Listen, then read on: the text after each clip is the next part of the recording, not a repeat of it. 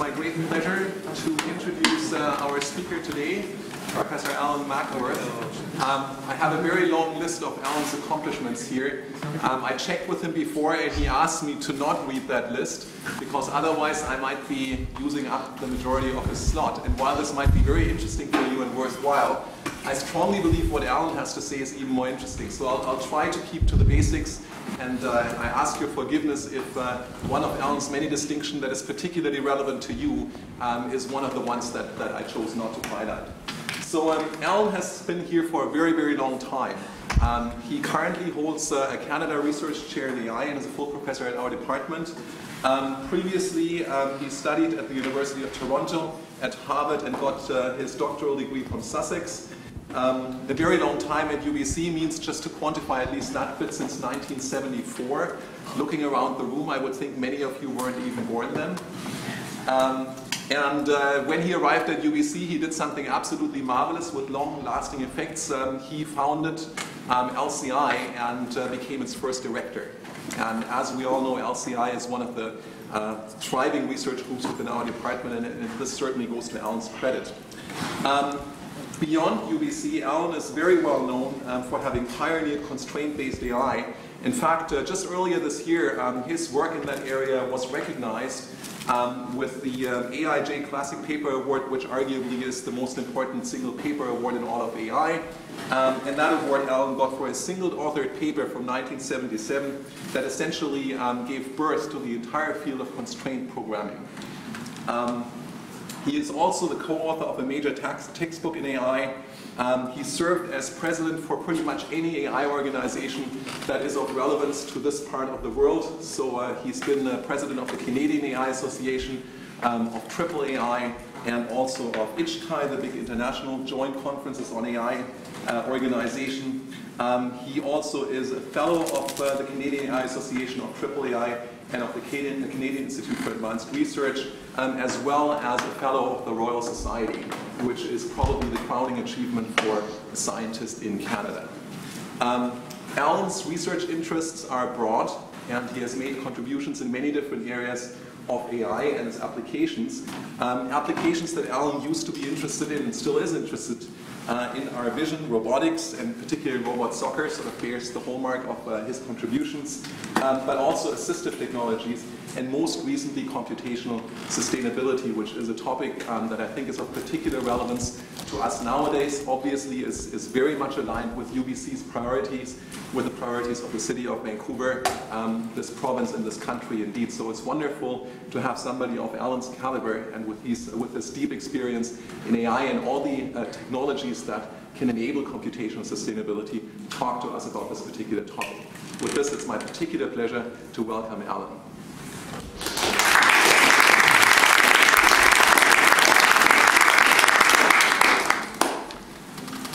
Thanks, Holger. I wish you kept it a little shorter, but that was fine. In fact, I have Holger to thank for stimulating part of my interest in this field.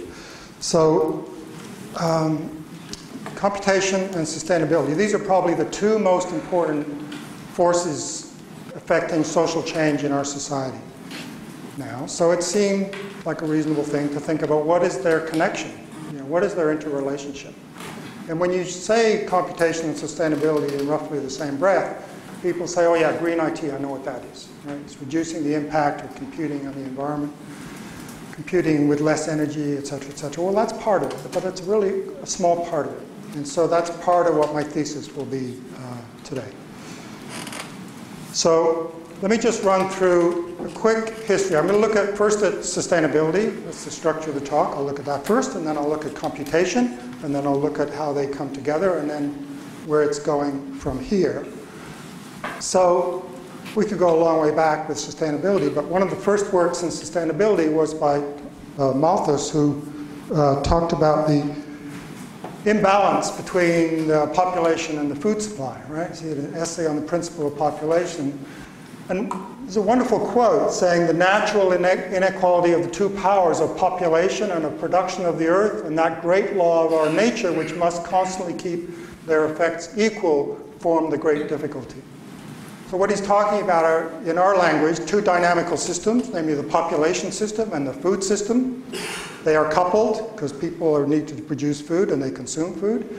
And there's a constraint, the great law of nature, which must constantly keep their effects equal. I love this phrase for reasons that Holger alluded to.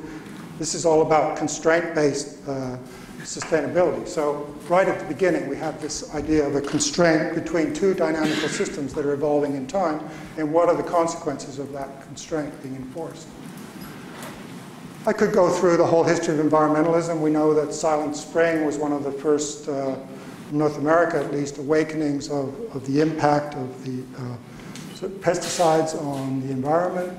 The Club of Rome did an analysis of, again, from a dynamical systems point of view, of the effect on the environment of population growth and energy management and so on and so forth. Right in Vancouver, Greenpeace was started here, initially concerned with nuclear testing in the Alaska waters, but going on to be a very powerful social movement. The idea of limits to growth out of an MIT study, again, being more analytical about the dynamical systems approach to what are the limits to growth. Can we have an economy that grows forever? Are there any limits to that? Well, obviously we're on a finite planet and so on and so forth. Some of their predictions turned out to be wrong, and there's a retrospective later which came back to revise some of those predictions.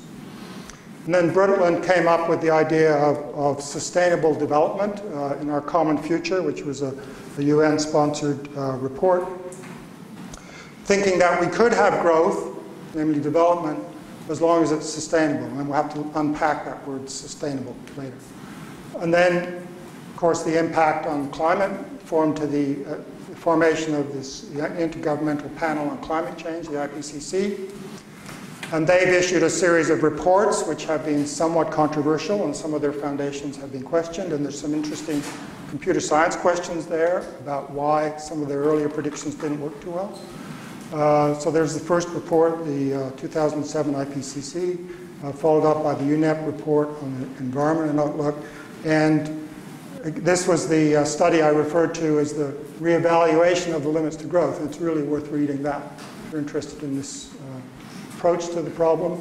And then finally, they just released the first volume, really, of the IPCC 2013 report looking at the physical science basis of climate change and looking at making a much more rigorous assessment of the underlying assessments and forecasts, looking at the error bounds and so on. So as I said, this report, Our Common Future, in 1987, talked about sustainable development, meeting the needs of the present without compromising the ability of future generations to meet their needs. So in order to do that, you have to think both about the environment and about the economy and about society, because these things don't occur in a vacuum. And many of these issues are deeply intertwined. So obviously, any natural system is required to support human society, and an economy only exists within a human society. You can't talk about the environment and the economy as being mutually opposed to each other. You can't have an economy without an environment. Right? You can't have one without a society. And you can't change the economy without changing the society. So these issues are fairly deep and fairly broad. In fact, they're probably the broadest and deepest issues we have to deal with. So let's look at these terms that we're throwing around. What is sustainability? So one definition would be the ability to maintain a balance of a process in a system. So we're talking about a dynamical system that's evolving over time. Because it's a process that's changing. There are resources that this process is consuming and producing and so on. And we want to somehow make sure this can continue. So if we talk about an ecosystem, then we're talking about ecological sustainability, which is what many people mean by sustainability. But I'm going to use a broader sense of sustainability in this talk. So by ecological sustainability, we mean the ability of an ecosystem, which would include humans, to maintain ecological processes, functions, biodiversity, and productivity into the future. And then human sustainability comes back to this idea of sustainable development that Brundtland introduced, namely the ability to meet the needs of the present, and here humans are understood, without compromising the ability of future generations to meet their own needs. Okay, so that requires balancing many processes. Another important concept, which actually was developed here at UBC by Buzz Holling, who was a really amazing scientist, he talked about resilience. And again, he's talking about dynamical system. What is resilience? An ecosystem is if it has the capacity to tolerate disturbances without collapsing into a qualitatively different state. In dynamical systems language, we talk about it being in a basin of an attractor where it's stable within that basin. But if there are outside disturbances, it may force it into some other basin, which may have very deleterious consequences. But he's talking about systems that include social systems. So in that case, the humans in the loop can anticipate and plan for the future. So in fact, we can, it's meta. You can study the system that you're involved in, and you can take measures to make sure the system is more resilient, right? Because we have that ability as humans. So what is resilience? When you apply it, whether to just natural ecosystems or integrated systems of people in the natural environment, you typically have these three characteristics. The system can undergo a certain amount of change, the more the better, and still remain the same controls on function and structure. You can still control it if you're thinking of it as a system where you're controlling it from the outside. He also asked that it be capable of self-organization and it have the ability to build and increase its capacity for learning and adaptation. Okay, so that's one way that he thought that systems should be resilient. And he's built a large body of work based on that by studying particular systems and deciding when they were and when they weren't resilient, what factors led to more resilience. So that's just a quick overview of sustainability in its forms. As I say, I'm going to use it in its wider form, which includes human sustainability, social sustainability.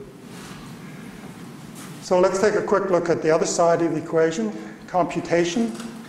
Don't need to say much here. We all know it keeps growing, about 100 times a decade. Not only is the basic memory power and speed increasing, but we're also seeing sensors and actuators and the capacity to build and collect and process big data, and communication networks are now spanning the globe. We have what Teilhard de Chardin called the new sphere. We've basically externalized our brains, and we're communicating one giant global brain. We've built huge software systems. They're not always reliable. They crash every now and then, quite regularly, some of them, but we can at least know how to build these things for large-scale commerce adventures like Amazon. Logistics and supply chains have been optimized. We have massive search engines which give us information at the tip of our fingers, and so on and so forth. What's happening next? Well, computers are going to disappear, right? Sort of paradoxically. Just as in the machine age, motors disappeared into fridges and elevators and all the rest of it. So computers are disappearing. They're going into things, the Internet of Things, smart matter, personal transit, et cetera, et cetera. Ubiquitous computing. Mark Weiser predicted this 30 years ago. It's happening. So we're surfing the wave of innovation. So, brief history of computer science, and I'm going to offend some people with this brief history, but this is all personal view. In the early days, the focus of computer science was making computers more efficient because we had very small computers, like 32K of memory, 1 MIP, if you were lucky, 1K processors, and so on. So we wanted to make them more efficient, easier to program, so we didn't have to program in machine language. We went to Fortran, then Algol, and then whatever's Java. OSs, compilers, programming languages, complexity theories. All of those you can see as we're trying to cope with these tools that we've developed and make them easier to use by ourselves, primarily as programmers or whatever, or as analysts. So you can think of that as inward looking. And then the next phase could be thought of as more outward looking. So we want computers to make computers smarter so they're easier to interact with. So it's not just AI and machine learning, but HCI becomes critically important here. Ivan Sutherland, et cetera, all of that history back from the 60s on was in this second phase, leading to robotics, as we're seeing now, as robotics is finally, after 50 years of saying it'll happen in 10 years, it's happening now. So what's next? Mobile ecosystems, social networks, smart buildings, all this stuff that Google's doing. They're doing all of this, I think, except household robots, but now ubiquitous robotics is coming shortly from several companies. So computational thinking is now pervasive. I mean, it's not just pervasive in the world, it's pervasive in the university, or at least it should be, whereas we used to be peripheral. This is the only formula in the talk, right? But this says that for every field in the university, X, there's another field, Y, that is computational X. And you can see this. You see people saying, I'm doing computational science, computational physics, blah, blah, blah, blah. All of that, right? Every one of these is like a subdiscipline within those disciplines. So we're taking over, okay? Which is, we knew it was going to happen, but now it is happening. So we're transforming the university, society, and the economy all at once. So that's what I mean by when I say this is one of the most powerful forces transforming our society.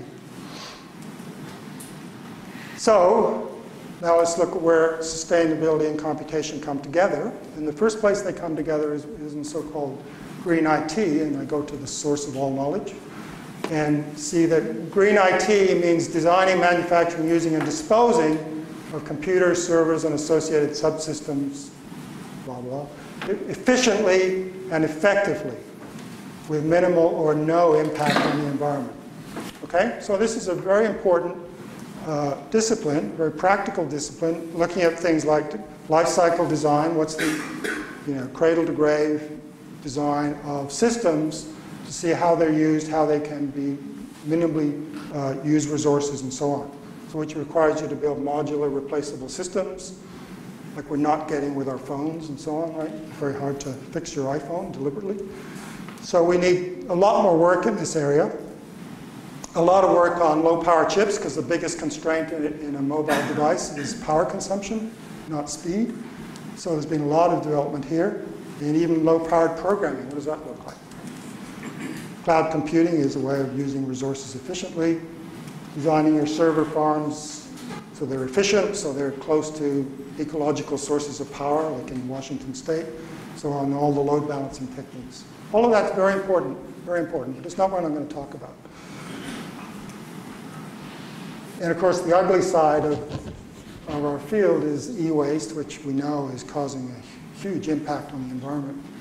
The way we built all these non-recyclable, non-modular, very quickly designed to be obsolete systems that get thrown away and put in your drawers or shipped to the third world where they cause all sorts of environmental problems.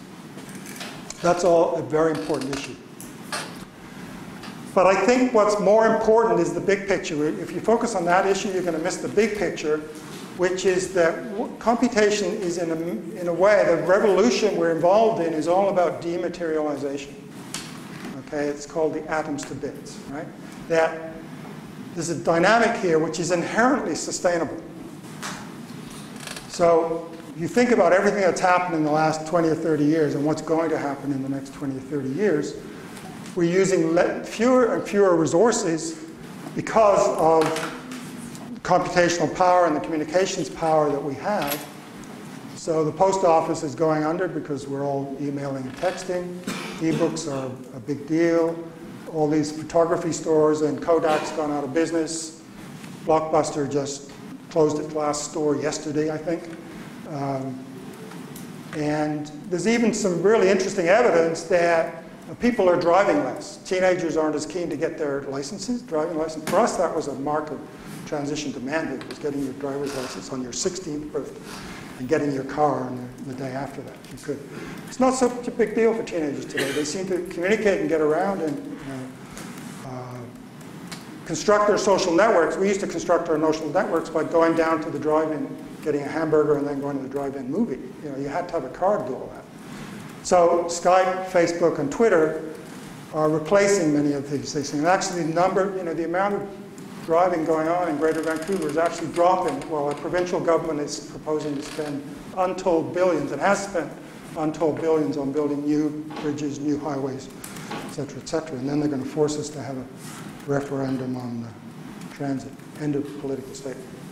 So, green IT is worthwhile and important, but dematerialization is much more significant. We have to keep our eye on that prize. So, apart from that, there's this whole new area of computational sustainability that's been developing. And again, we'll go for a definition first. it's very interdisciplinary. It's not just about computer science, because it applies techniques from computer science, information science, OR, applied math, stats, for balancing environmental, societal, and economic needs for sustainable development. Again, human sustainability is part of the definition. And so there's lots of things like optimization involved here, coming from OR, all the classic techniques of OR, combined perhaps with in-constraint programming. So we'll look at some examples of this, but again, I want to look at the big picture first. There are really two kinds of computational sustainability. There's the kind that I just hinted at, namely when you're developing computational models and methods for decision making for the management and allocation of ecosystem resources. Okay, so this might be energy management, or how to harvest the forest efficiently while maintaining the biodiversity of the forest, and et cetera, using computational models. The other approach is, and I'll call this the model approach, this is the embedded approach, where you actually, computation is directly in the loop. So we're talking about systems where there may be a control system at the lower levels of the loop. You might be managing the energy system in your house. But at the higher levels, the system knows what your habits are and reasons about your habits and tries to adapt. You know, if it anticipates you coming home at 5:30, it'll try to turn the heat on at 4:30 so the house is warm, et cetera, et cetera. So that would be in the loop, embedded system. Okay, and I think these are quite different approaches. But what they all have at the core, you'll be surprised to know, is constraint satisfaction. So let me say just a little bit about constraint satisfaction before I get back to looking at computational sustainability. What I'm going to try and do in computational sustainability is sort of sketch a design space, sketch some dimensions for that space, look at some case studies in the space. But this is some work that we've been doing for quite a while. So we talk about constraint-based agents, and we think the best way to design an intelligent system is again, not to start coding, but to say, what constraints should this system satisfy? What are those constraints? Let's write them down. And let's see which ones are in conflict and which ones are not in conflict. Let's design constraint satisfiers, which is our fancy word for a controller, to satisfy those constraints. And in the early days in AI, we were all about static constraints, like solving crossword puzzles or whatever, you know. But that was a bit boring, so we went into more dynamic worlds and we proposed soccer-playing robots, and that's become this huge RoboCup event every year with 2,000 robots and 1,000 people all competing in robot soccer.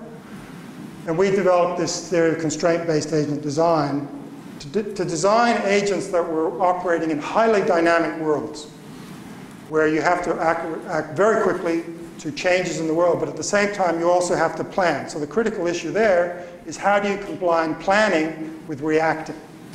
We know how to do AI planning really well, as you know, you learn all about it in 322. But combining that with a system that can also cope with unexpected breakdowns in the world, or life is what happens when you're making your plans, you know, then that's the hard part. So we designed an architecture, we tried to do that. So the thesis here is that often we fail to recognize what constraints we're trying to satisfy. And once we've designed those systems, designed a system to satisfy the constraints, we actually start proving theorems about them in temporal logic to prove that, you know, they always eventually satisfy the constraints. But I'm not going to go into that here. So this is the typical model, that any agent is always operating in an environment and will be designed with respect to that environment. That's what evolution does, for example.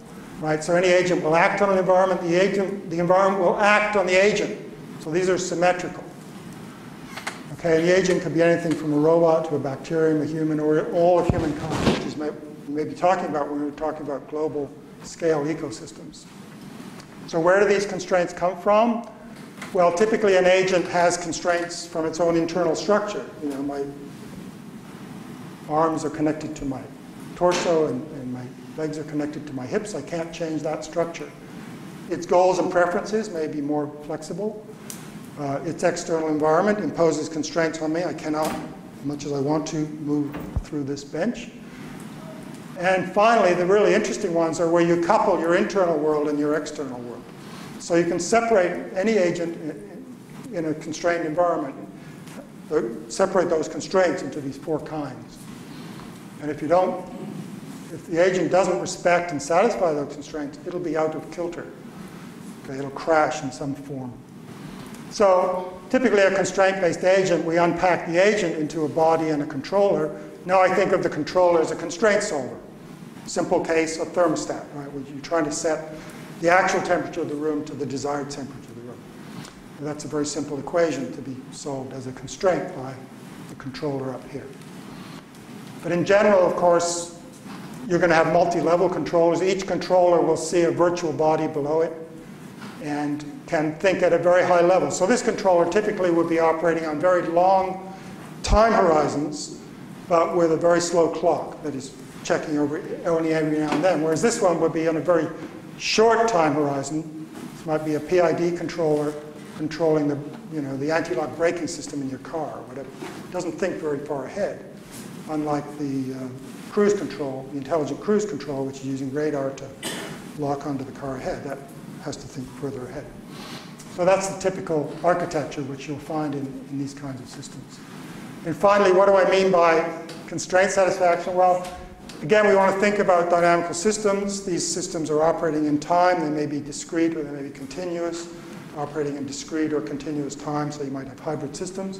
And here's a very simple example. Suppose, I don't know, you want to kick a ball.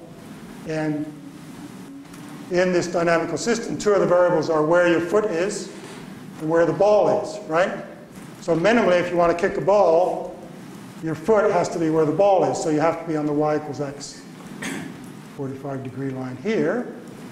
So if this is an attractor of this dynamical system, if all the flow lines go towards that line, they may not actually meet it, but they may not get within epsilon of it, then you could say you will kick the ball eventually.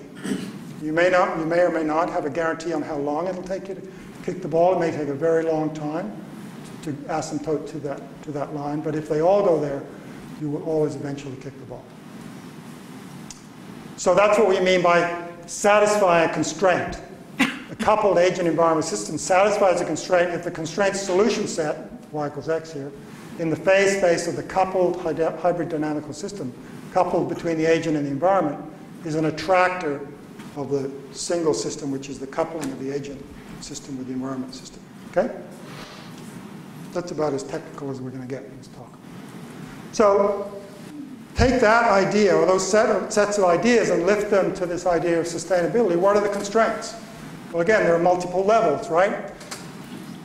Any sustainable system must satisfy various physical, chemical, biological, psychological, social, and economic constraints, at least. Probably more that I forgot about.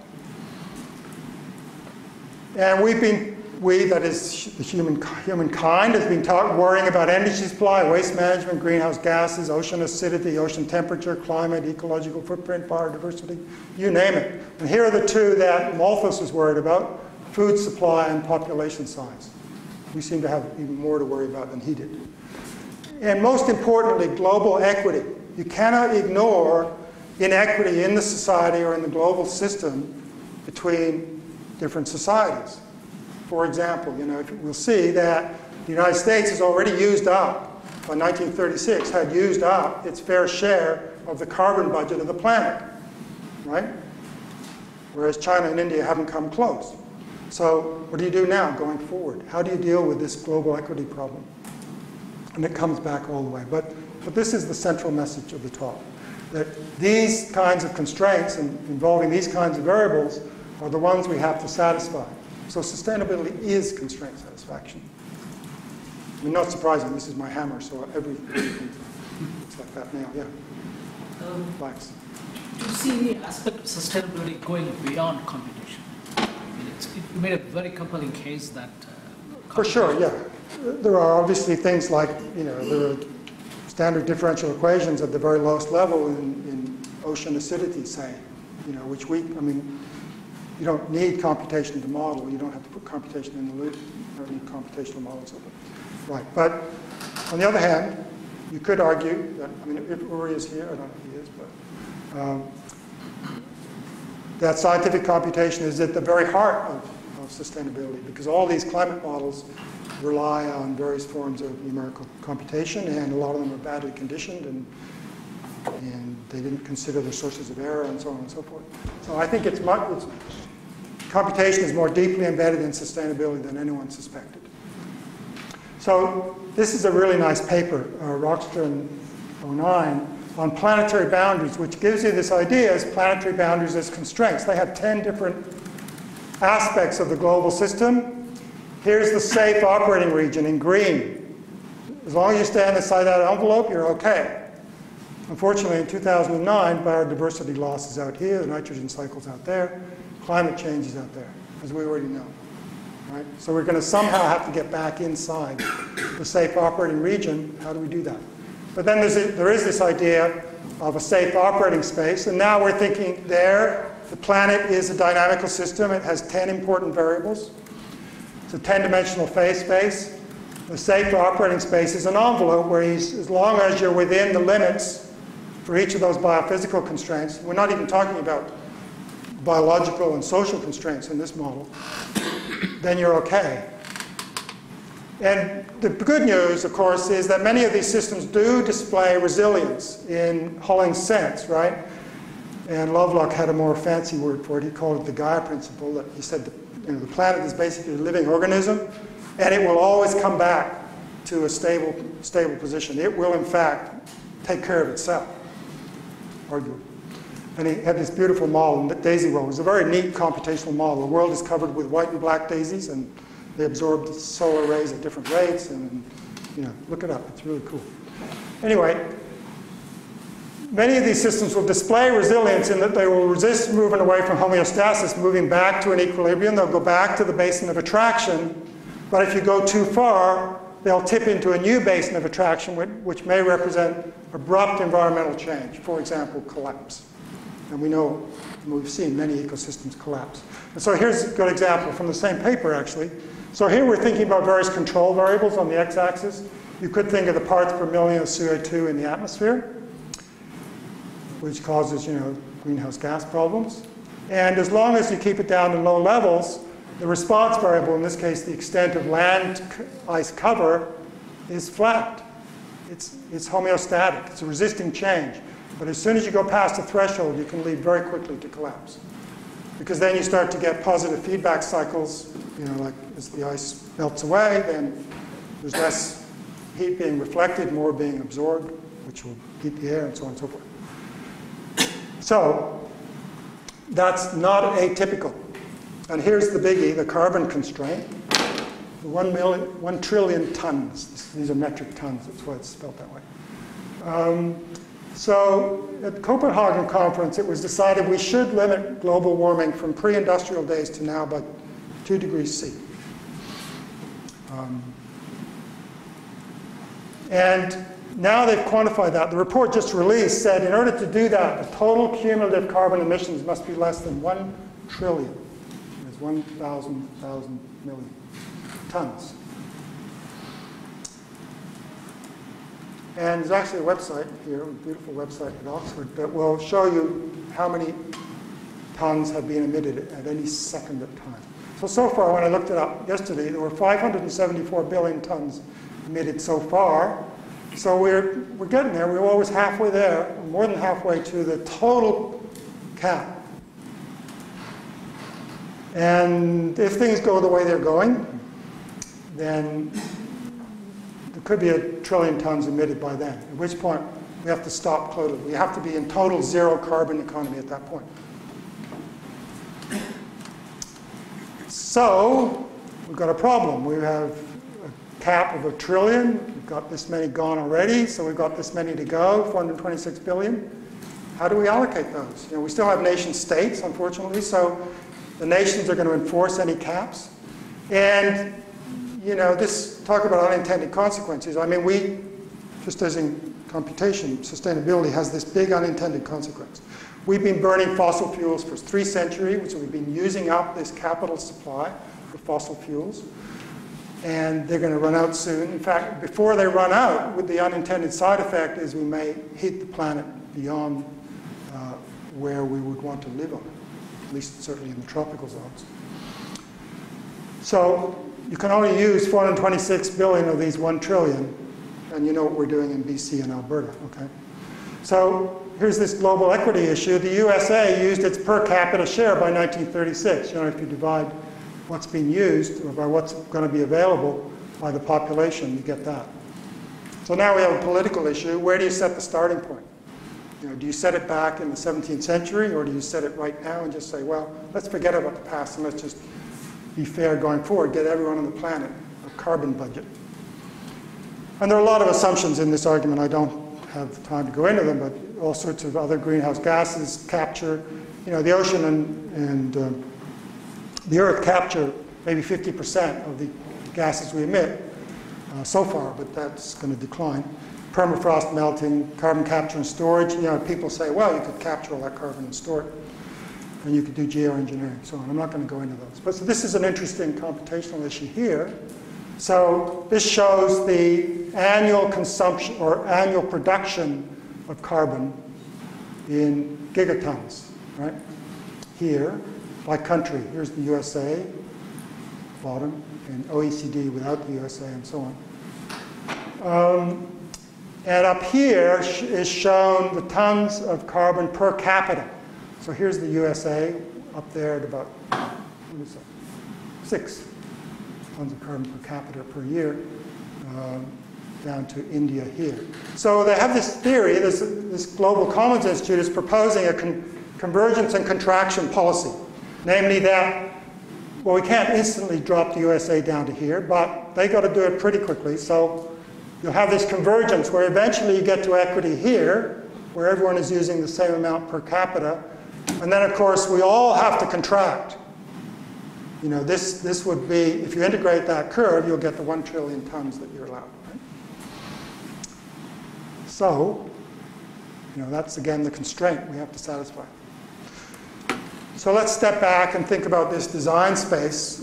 What can we do about these issues? Well, we can build systems, and there are various kinds of systems you could build. This might give you a framework for thinking about what would be effective. So I think there are maybe 5 or more dimensions. First, I've talked about levels. So we'll talk about the biophysical level, the biological level, the social level, the economic level. And of course, most systems operate with constraints at several levels. What domain are we talking about? Of application? Climate, ocean, fisheries, blah, blah, blah. What kind of type? I talked about the model approach or the embedded approach. And of course, we have a variety of spatial scales, from nanometer down to global scales, up to global scales, and temporal scales. So these are important distinctions.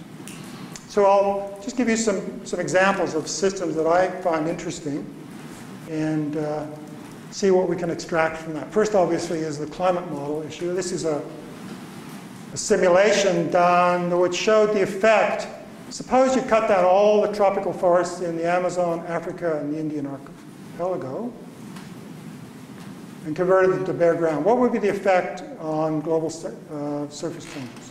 So here's a climate model combined to a land surface ecosystem. And these models are really quite sophisticated, showing the result of a lot of heating where you'd expect it, where you're cutting down systems, and even more up here where you're not. But also some cooling in here. So there's some really interesting couplings, the ocean currents and the convective atmospheric currents and so on, that produce sometimes counterintuitive results. So this is, of course, the one of the big controversy. What is the actual prediction for global warming? This is starting at roughly 2000. And this was just released in the assessment report number 5 by the IPCC. I stole this from the draft report. So showing the temperature change relative to 86, 2005, ignoring the earlier changes, right? So they're doing a fairly nice analysis of the uncertainty, and analyzing it based on the internal variability of a model. So that is just natural climate variability, called weather, for example. They're using many different models here to try and get consensus. So this is the climate uncertainty, this is the model spread, And this is a convection pathway scenario spread, which is giving us the largest amount of uncertainty. But that's, what kind of pathways are you going to model in terms of how the system is, how the system feedback loops work, and what amplitudes do they have.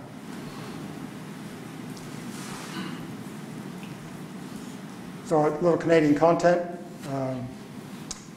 So Lawrence Mytak, who's also at UBC, now at McGill, is predicting we may have no more outdoor skating soon. I mean, these are not important changes, but they're symptomatic.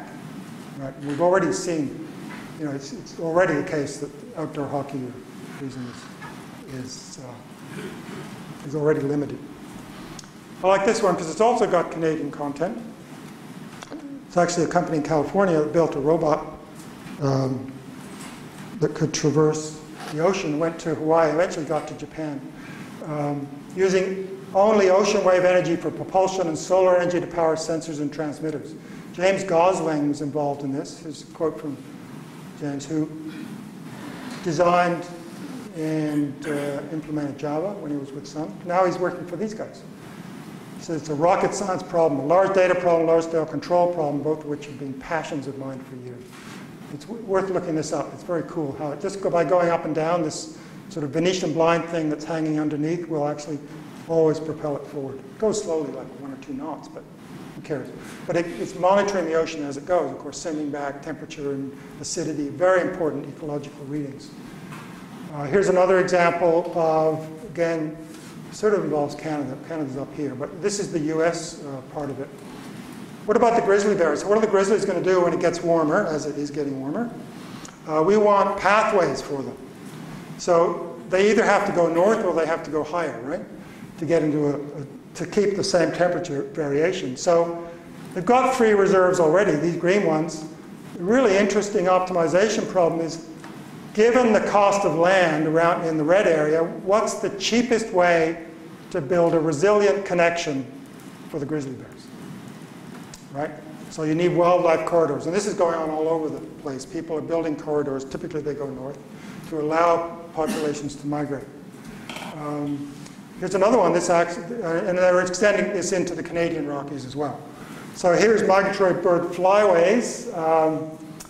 So, the Rifle Bird Sanctuary, the Fraser River Delta, et cetera, are critical components of flyways for birds going up and down from the Arctic down to Mexico or South America.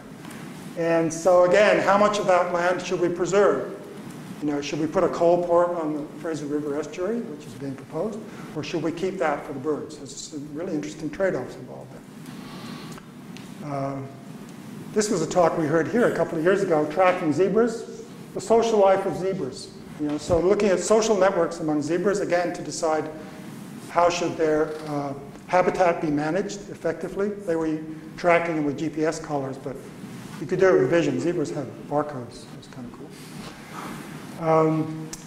Here's some machine learning. This is Coulter's work at MIT, looking at, suppose you had a smart meter on your home, which you probably do.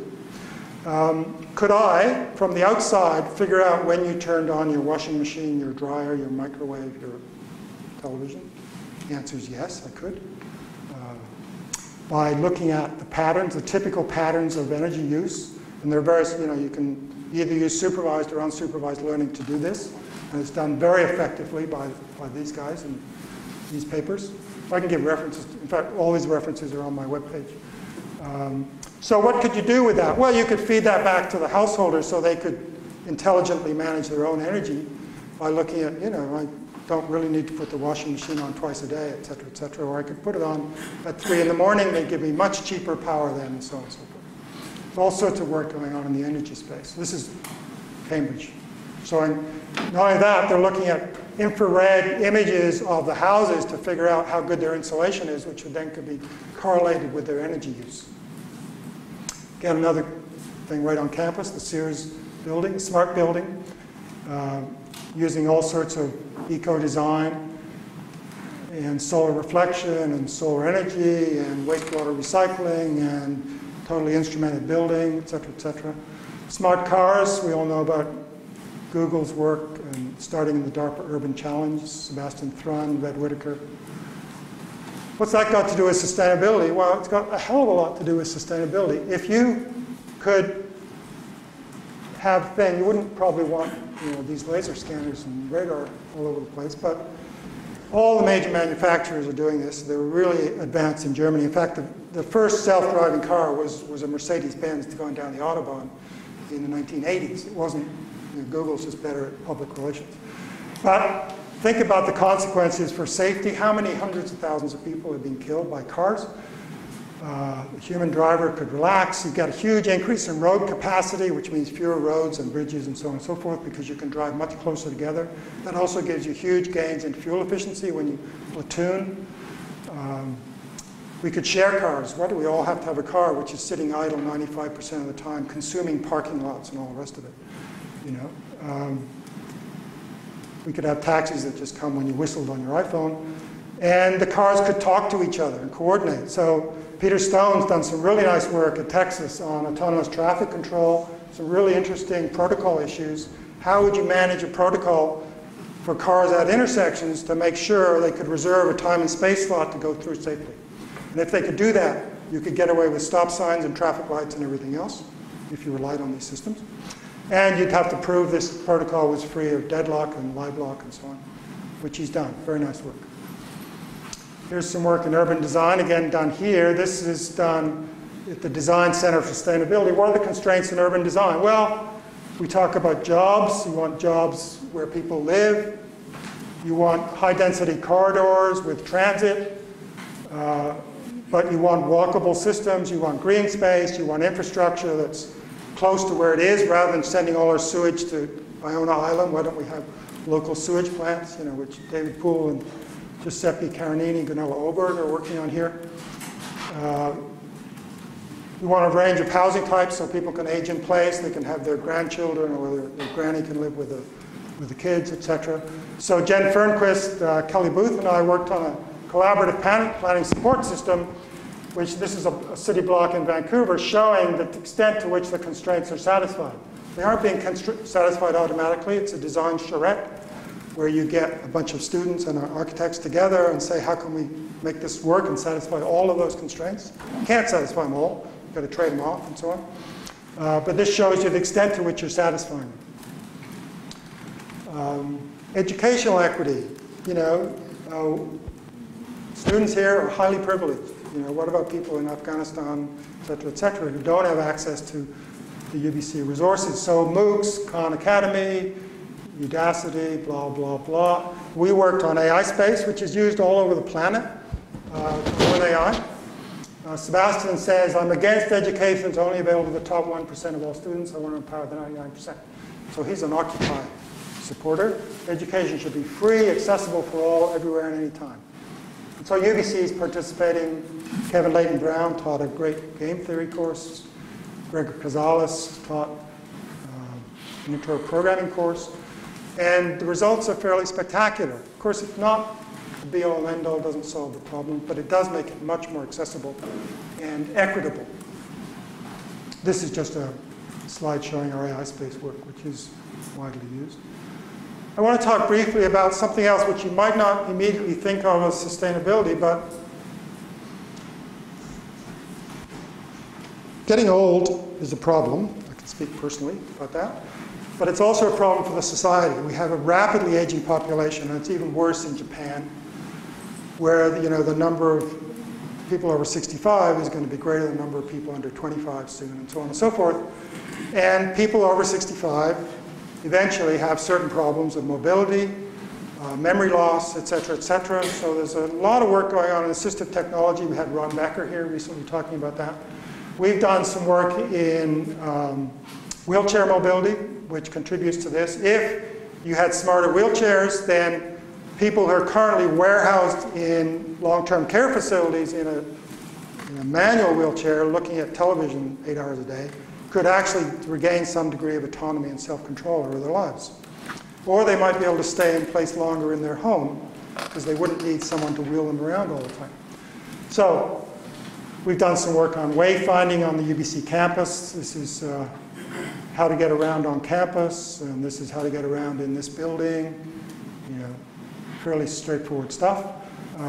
This is Pooja Viswanathan's thesis on a smart wheelchair with Jim Little, Ian Mitchell, and quite a few others, showing that you can use computer vision and robot navigation and robot planning techniques and so-called simultaneous localization and mapping. This robot, which is the wheelchair, didn't have any clue as to what the environment looked like when it started out, but just by moving around and using vision and picking up David Lowe's SIFT features, it can actually learn the three-dimensional model of the environment, which it can then use to plan to go where it wants to go.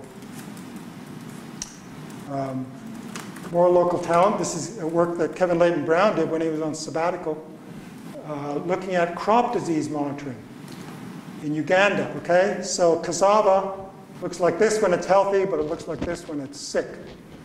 And you can actually learn or teach a system, a computer system, to recognize the difference. So what they did was, I guess people had cell phones, Kevin could tell us, but they had cell phones with taking pictures of cassava leaves all over Uganda or within the test site and classifying them and sending that back to head office where they would map it, and then they could figure out what disease control strategies and so on and so forth. And I guess it would also help them with markets, right? They could figure out, is the price of cassava going to go up because of the disease? I don't know. Did you do that? You could. Mostly it's about food security. It's an insurance crop. Yeah. Okay. Right. So mostly they're trying to figure out when they should harvest it, because it's something you can leave in the ground for a long time. Right. So you can read all about it here. I mean, IT is incredibly disruptive. There's an example in Africa. This is in India. This is a great book on how the cheap cell phone just changes business, politics, and daily life. This is in India. Great Indian phone book. So, if you're a fisherman working out of Cochin and you're coming back in with your fish harvest, in the old days you just had to sell it to the one fish buyer. You had no choice but to take his price. Okay? Now you could call the guys on land, various different brokers, and say, oh, this is what I got on board, what am I offered? So you can negotiate your price before you even hit the port. Right? So all sorts of examples of people creating markets for themselves where they didn't exist before, breaking up monopolies of supply and demand. And again, as another example of insurance, this is work done through Cornell, looking at the Horn of Africa, northern Kenya, Masabi district. So the problem is, if you've got a few head of cattle, and there's a drought, and that's your entire capital resources in the world, you lose half your herd, you're basically wiped out, right? So could you get insurance? Well, it's very hard to arrange insurance in a situation like that. But what they did was they used satellite imaging to look at the grazing lands to see when they deteriorated to the point where herders are expected to lose more than 15% of their herd. At that point, you'd start paying indemnities to people in that region. Okay, presume they have to buy insurance, but you don't have to send out an insurance agent to inspect the crop and get him to show you the bodies and all the rest of it, right? It makes it feasible. So described there. And this just shows the local livestock owners grabbing to receive payouts for their livestock insurance scheme. So it's making their lives more sustainable, more equitable, right? They're more likely to be able to survive. So I've sort of given you examples of many points in the space of computational sustainable systems. I think it's worth thinking about how we could help as computer scientists. What is our obligation here? Is there any obligation? You could say no, but if you're interested in helping, there's all sorts of things you can do, and I've just given you a sample of a few things. There's many important problems we could be solving. We are solving many trivial problems. Maybe we should switch a little bit of our focus, okay? To deal with some of these crises. All sorts of applications that have a direct contribution to sustainability. But think of sustainability in a broad sense, not just in terms of ecosystems, that's incredibly important, but how could we make this society more sustainable? How could we reduce the gap between the 1% and the 99%, et cetera, et cetera? How could we make resources more equitably available? And so that includes things like assistive technology, right? memory aids and so on for the elderly, smart wheelchairs, nurse assistants. There's a lot of opportunity in that space as well. So, the point is, this has got nothing to do with a particular area of computer science. There's every area of computer science could play this game, and it's a very important game. Machine learning is prominent, but all of these systems must be built reliably. And one of the biggest problems with global warming modeling was that the systems were built using Fortran, a lot of them, right? They were lousy pieces of code that were being patched and patched and repatched. Nobody had a clue what they were doing. They weren't in any sense verifiable. If you think about the opportunity to show, I can prove this program is correct, which we can now start to do thanks to satisfiability and so on and so forth, right? So there's all sorts of, in every single area, scientific computing, many of these systems are based on solving interesting numerical problems, all sorts of algorithmic and theory problems there. So there's no shortage of opportunity. So with that, I'll stop. I'd like to thank many, many people who are involved in these projects, a lot of my students, my colleagues, my collaborators. If you want to learn more, it's on this site here, and I got some money from some people. Thank you.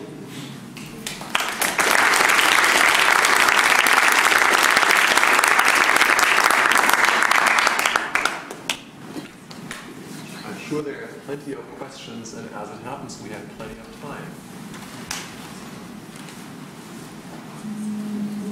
Yeah. So I was just wondering, a lot of the sustainability questions seem to be about, in some ways, homeostasis a little bit, especially when the climate change.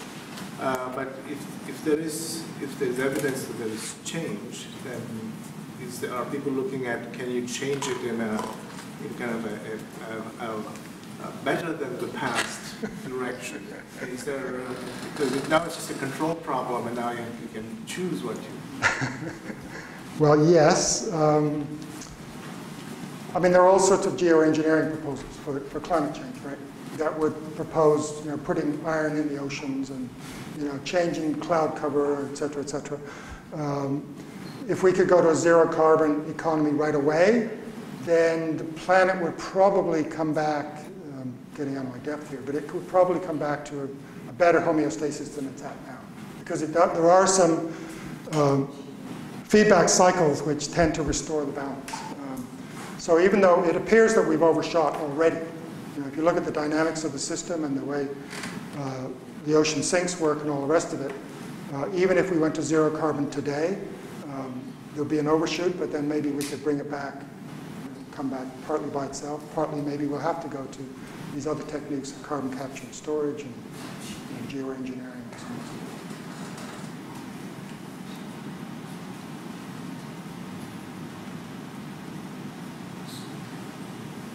Very interesting talk. But one of the things I didn't find any mention of is how do you cope with legacy systems which are not smart, which are not sustainable as they currently stand? So this is a huge issue in software systems, and therefore, in this case also, it should be a huge and very important issue. Yes. Any yeah.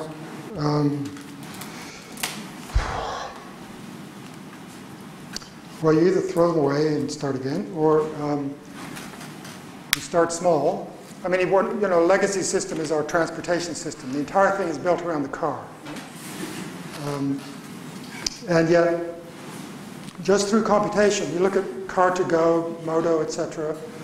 We have 3 car co-ops in Vancouver, which are enormously successful, which are giving you much more sustainability in the car system. But they just started small, but they relied totally on computation, right? And you couldn't run any of these car sharing systems without computers.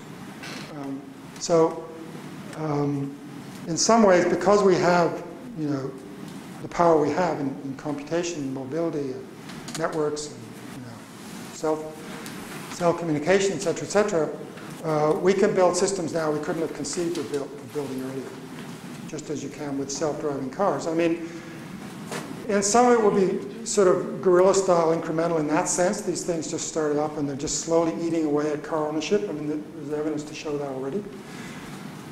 Another way is through the manufacturers themselves. AI is creeping into every car. right? The cars are getting smarter and smarter. But it's not like we're suddenly going to replace a dumb car with a smart car.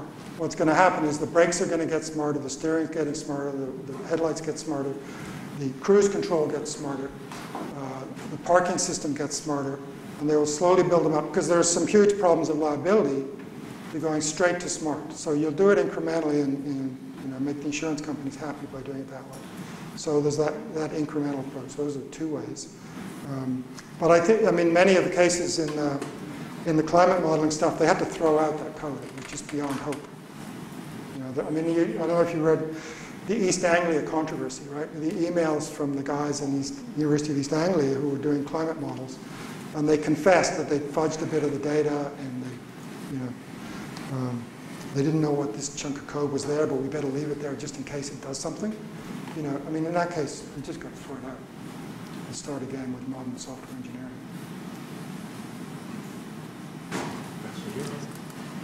Lots of documentaries on the internet and television about life-supporting systems outside Earth as well as underwater communities. Does this take that into account? So you think we might escape the planet? If we use up this planet, we could go to another one? Not so much. I don't know what you mean by life-supporting systems outside the planet. Right, and colonizing inhabitants, yes. Yeah, that's sort of, some people believe that's one approach that we should be pursuing. I don't personally think it's realistic, but, and people are building, offshore rafts and floating cities and so on and so forth as another way to deal with it. If these things could be built,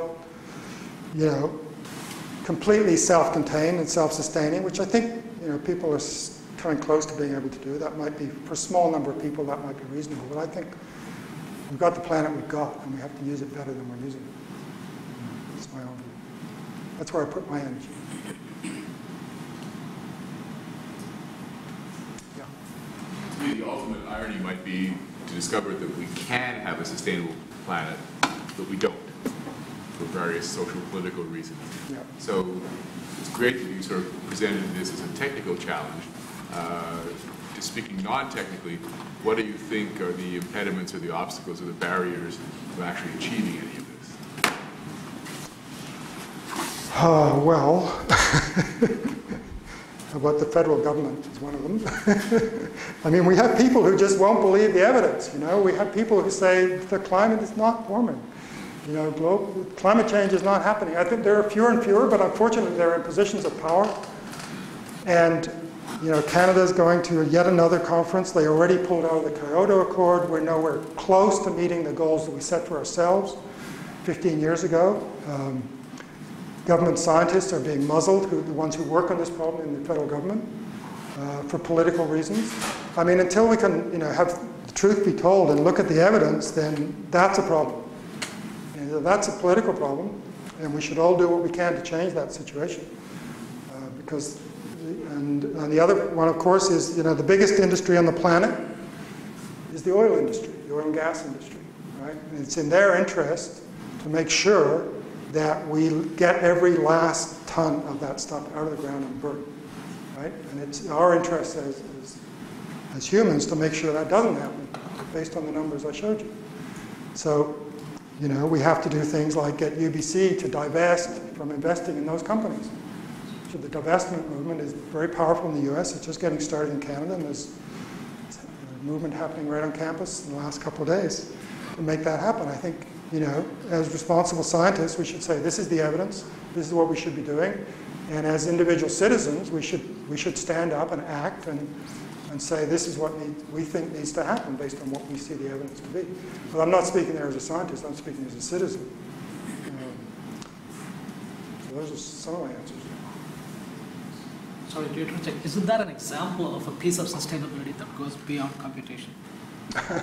Not believing in this. How do you figure out how much of UBC's portfolio is invested in oil and gas? I bet you'd need a computer to do that.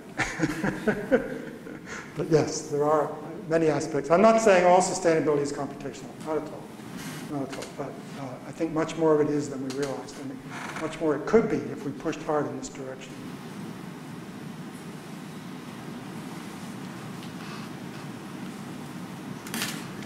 So you said some very interesting things in the beginning about the history of computing and how it was very focused on, making do with very limited computational resources, and how that really changed. And then towards the end of that slide, you were saying, well, now power is the big constraint, and indeed, that might force us to go back to sort of, some of the things perhaps that they did in the 60s. So am I misunderstanding that, or do you really see that happening? And what I mean here is, of course, that, although we might have very, very fast processors and stuff, the battery capacity is just not growing very fast. And especially for computation that happens on vessels like these nice ocean gliders that you saw, there might be a huge benefit in actually not making use of the enormous computational power that we could harness, but actually do with as little as possible. And I think in pervasive computing, this would generally turn out to be true, sustainability or not. Yeah, I don't think it means going back to the 60s, but I think... What I mean by that, just to be clear, is that you start worrying about small constant factors, which for a while we really didn't. True, yes. Yeah. Because we clearly, we all worry about a factor of 1.5 in battery life. Right, absolutely. It's getting through the day or not getting through the day. Right. But there's, I mean, you have a point, but for example, power conserving programming, what would that look like? I mean, would that mean you wouldn't compute everything you could compute, you'd only compute what you have to compute when you need it? Sort of lazy computing, lazy evaluation, etc., which has been around for a long time in sort of functional programming. But in real-time situations, that some of those ideas come in, and I think there's a lot of interesting work to be done there, and people are doing interesting work in that space. There will always be constraints. Yeah, that's clear, and that's what I believe. But the constraints change, and the constraint is not the speed; it's the power in this case for those kinds of applications. Where you're worried about battery life. But if you're on, that ocean glider has quite a lot of power available to it because it's got a lot of sunshine, generating quite a bit. It does have to conserve it, and it conserves it by just transmitting to satellites when they're directly overhead instead of, so that it uses the least power to transmit to the satellite. It's always managing its energy budget, and that's probably one of its most important things. But I'm not saying the constraints have gone away, they change.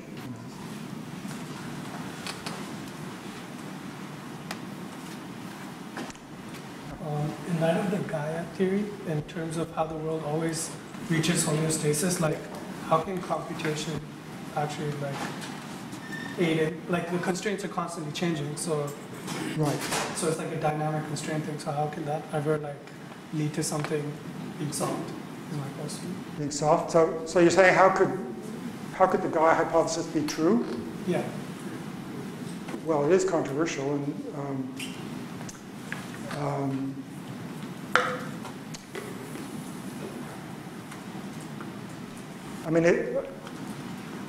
so it's a question of whether you consider the planet to be the biophysical system, or you include humans in the loop, for one thing. If you include the humans, then we do have this ability to understand, hey, we've got a problem, we've got a crisis. Although, we're in the boiling frog problem, that this has been creeping up on us, and it's outside the time frame of most governments, so they don't care about it. But people are waking up, they are doing something about it. So in that sense, if you think the planet includes humankind, then it can be self-sustaining and self-correcting. At least it appears to be self-correcting. But there is a lot of evidence that, I showed you a slide in which showed, it didn't matter up to a certain point how many parts per million of CO2 you had in the atmosphere in terms of the effect on the ice. And then it suddenly mattered. And that's pretty typical. Natural systems are robust. They're robust because of evolution. Species have evolved in a dynamic environment, and it's not a fixed dynamic environment. It always drifts. And so in order to be able to survive and prosper and have offspring, you need to be robust against changes in your environment. So many natural systems are robust in that sense. And there's a fairly clear dynamical systems theory of what these basins of attraction look like, and what kinds of dynamical equations will give you a stable system versus an unstable. There are various kinds of stability. I mean, the theory of dynamical systems, going back to Lyapunov, is very rich in analyzing the kinds of stability and when they arise and when they don't arise. And Lovelock was saying, well, it happens, the Earth we're on is one of these that has very stable basins of attraction.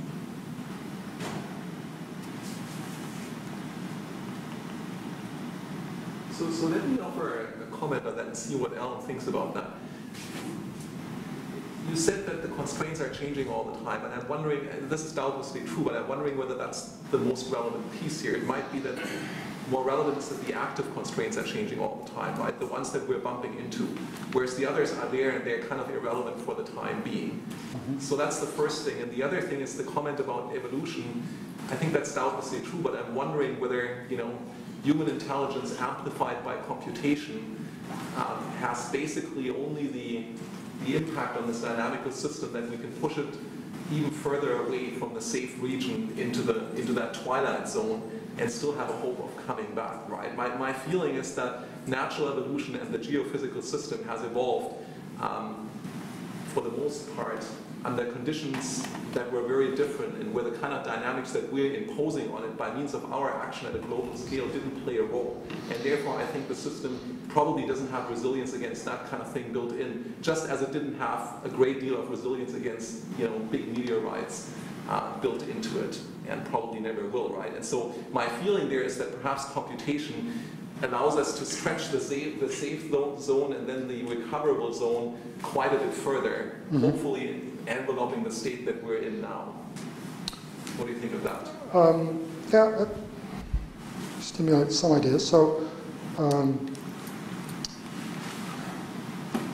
the active constraints. So I was thinking of starting this talk with the thing that sustainability and computation have in common is the unintended side effect, right? So when we started burning fossil fuels in the 17th century and building steam engines and James Watt, and developed a theory of feedback control based on Watt and Maxwell's equations and so on. Because Maxwell actually developed the theory of feedback control as well as theories of electromagnetism. We didn't think, hey, there's a problem in that we're taking all this carbon, which is safely buried in the form of coal and oil and so on, and putting it into the atmosphere. What would be the effect of that? We didn't have ways of understanding that, although in 1932 there was a paper saying this is a problem, So 80 years ago it was recognized as a problem. It was immediately denied by all the climatologists who said, oh no, it's nonsense. This guy was an amateur, right? So they ignored him for a while. But eventually he came back and he got some credit for it. So 2 centuries later, we realized, oh, there was an unintended side effect. And this is true of every technology. Anytime you invent something, like a computer or a steam engine, there'll be things you hadn't thought of. And the trick is to catch them before they blow you up. So in this case, we may have woken up too late, we may not. The jury's out, we'll just see. But it's possible that using computation, using these computational models, there wouldn't be nearly as much awareness if we didn't have these computational models to show people and show we can back project to show that they're valid by back projecting the data and so on and so forth. So computation plays a huge role and it may help us solve that problem, but again, there's this thing of unintended side effects, and sometimes they, as with the dinosaurs, they go extinct due to that large meteorite. And this may be a large meteorite that we launched at ourselves. We may go extinct, it's unlikely, but we're going to be living further north than we used to. Not sure we want to close on that note, so maybe somebody has another question.